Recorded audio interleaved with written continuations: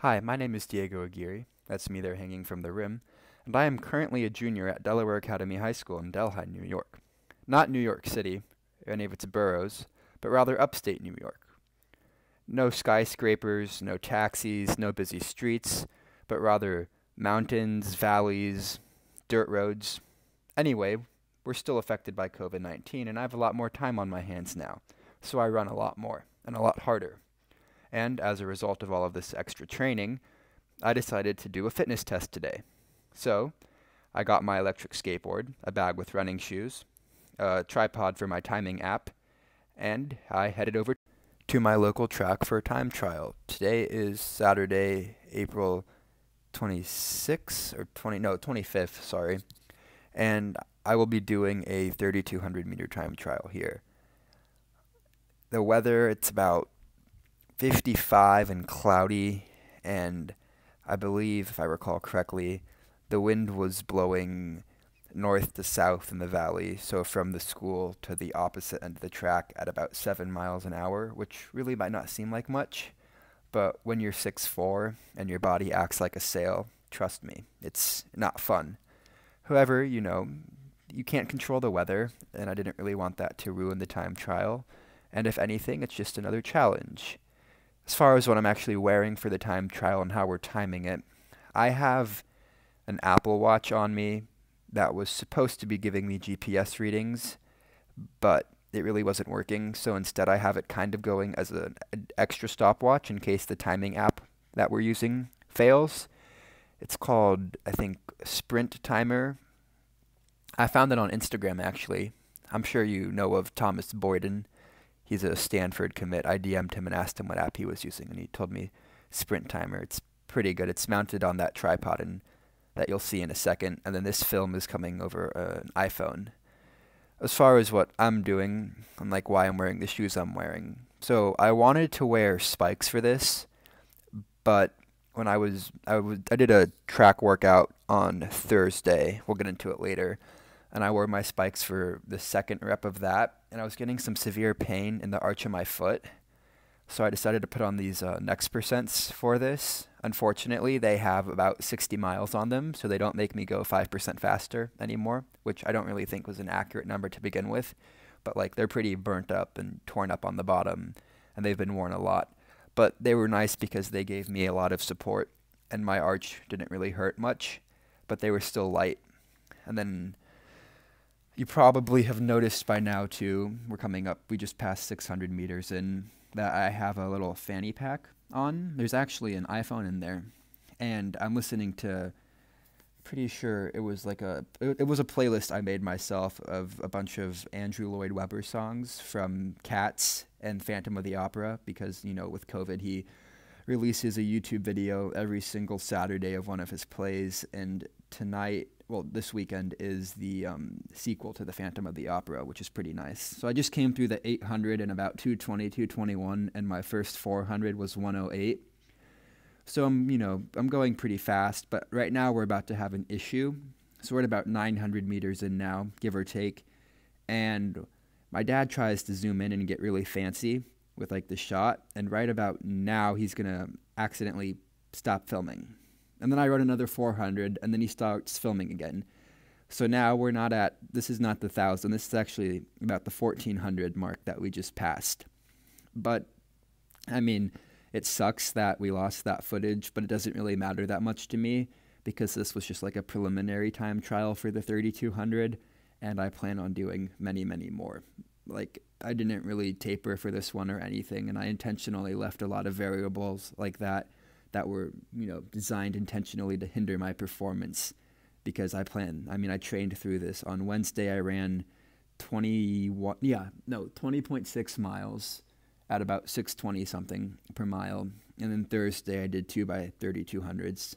That was when I started having the pain in my foot, but my foot didn't hurt at all during this, which is nice.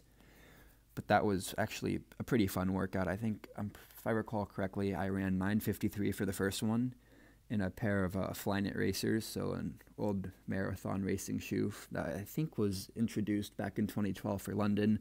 And then I used an old pair of XC spikes for the second 3,200, and that's when my foot started hurting. But So now we're at about 1,800 meters into this time trial. I'm pretty sure my 1,600 was about it was either 442 or 443, which is a decent speed for me to get out.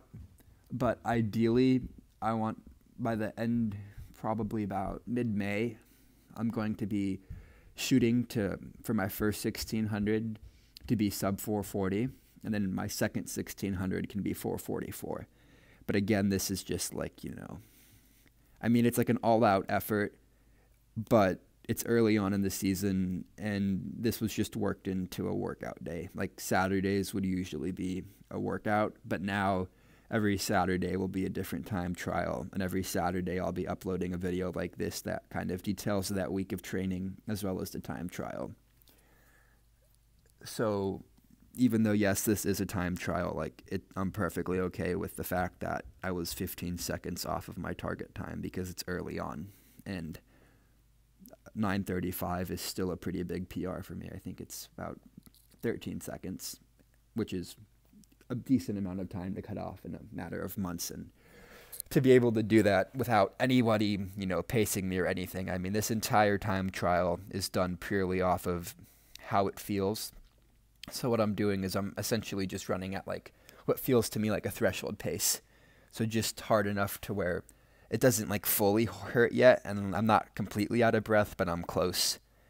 And even though I do have a watch on me, it's unfortunately not really, I mean, it's going, but the rule is that I'm not supposed to look at it, and I'm not supposed to know how fast I'm going or anything, because this is, I'm trying to teach myself how to race without other people, because what I usually do is I just sit on the leader, and then in a 1,600, I'll sit for the first kilometer, and then pull ahead, and in a 32 I just sit for the first 3K honestly, and then I'll crank out like a 31 or a 32 or even a 29 sometimes depending on the last lap.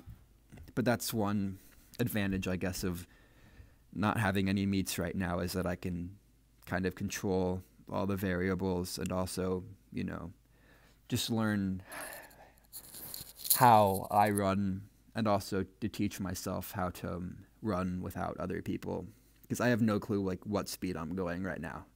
And I also, unfortunately, I couldn't get my splits because the phone wouldn't focus on the timer. But it's definitely a challenge running not knowing. Right now, for instance, I probably think I'm running a 66, but I'm probably running a 76. Actually, no, I'm not running a 76, because if I came through. Anyway, it's just hard to gauge exactly how hard I'm going, and I'm going to assume that that was probably about 2,800 in now. My form by now has really started to break down. I'm noticing that I've started to heel strike and lean forward a little bit too much, and I was recently told not to do that, and I need to fix that. It's a bad habit I got when I hurt my ankle. Last summer, I rolled my ankle. Well, I initially sprained it in May, and then from May to October, I re-rolled it and re-sprained it either 8 or 7 times. And then starting in October, I didn't get to run for 8 weeks, which was hard. And coming into our state meet for cross country, I had 9 miles in a 2-month period, which wasn't fun. But I went to the pool a lot, and I was able to run 15:36 for a 3-mile, which was all right. But now, since I'm healthy, I've been training a lot, and that's my attempt of a kick, and that's me looking down at the watch, and 9:35, 3,200 time trial there in the books. Thank you for watching. Stay tuned for more every Saturday.